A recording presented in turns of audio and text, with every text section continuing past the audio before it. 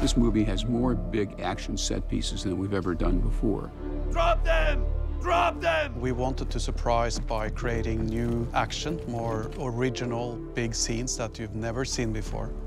There's a shark attack, which is one of the most entertaining sequences ever filmed for a Pirates movie.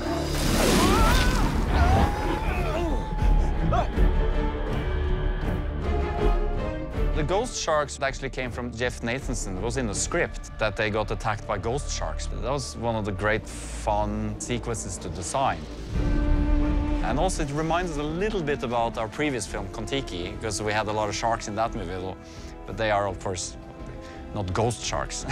But yeah, I guess we're shark experts or something. I think so. Yeah. Kill the Sparrow. Salazar has control over these lifeless sharks, and they bring them back to life and send them out. The idea was that these ghost sharks were almost like missiles that were launched from the ship. So they were pushed off the side of the boat like torpedoes, and that they fire directly towards our heroes. And they send them on a rampage towards my direction, which is unpleasant. For the sharks itself, we use various breeds, actually. We settled on one hammerhead and two great whites. So essentially, there's a group of 3 that are released into the water. In the beginning of the design process, we wanted to kind of follow up on that, you know, decayed flesh and visible bones and skeletons, you know, as a mashup. The sharks were essentially fully realized real objects on set, and then we did digital takeovers of them. We ended up breaking their jaws, having their jaws dangle, slime coming out of the mouth, and then we added flies around them to make sure that it had that added sense of disgust. We just really wanted to combine this sort of menacing appearance to like a real, believable, convincing behavior of them underwater.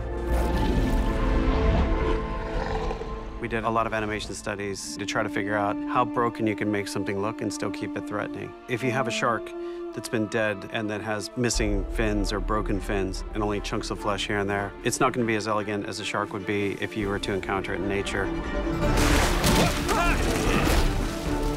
Shark! The chase with the ghost sharks, where they're pursuing the rowboat. We shot part of that in a location where we were adding the island to the background. Then we had a small water tank location with a rowboat on a gimbal for direct interaction with people in water. We then did another environment where we shot it in a blue screen stage in an interior. So within that sequence, you might be cutting from a location to a tank shot to a blue screen set, all in a matter of a few seconds. And our job was to try to make sure that we were creating the CG water and the CG ocean extensions around it to match the live action location well enough that it blends.